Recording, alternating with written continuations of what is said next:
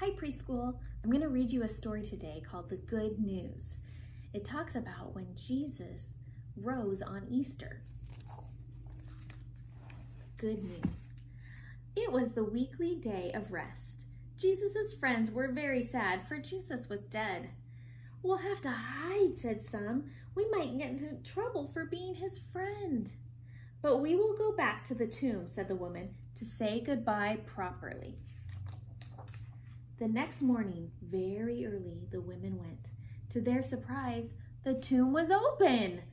Inside were two angels in shining white clothes. Jesus is not here, they said. He is alive. They ran to tell the others, but no one really believed them. That evening, two of Jesus' friends left Jerusalem for home. A man was going the same way. As they walked, they talked about Jesus. Stay with us, said the two friends when they reached home.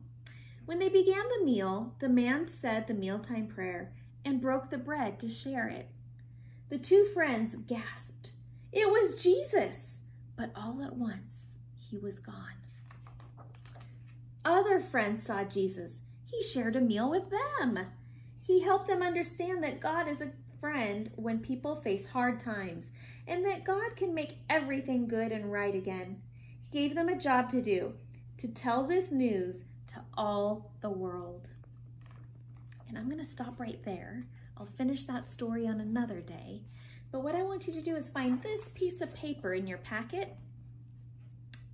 And it says, color the squares from 1 to 10 to help the disciple right here. Disciple is a friend of Jesus.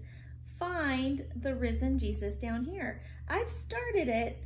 1, 2, what comes next? 3, but there's 2 3s. So you're gonna have to figure out which 3 is next to number 4, because 4 comes after 3. And then I finished it down here with 9 and 10.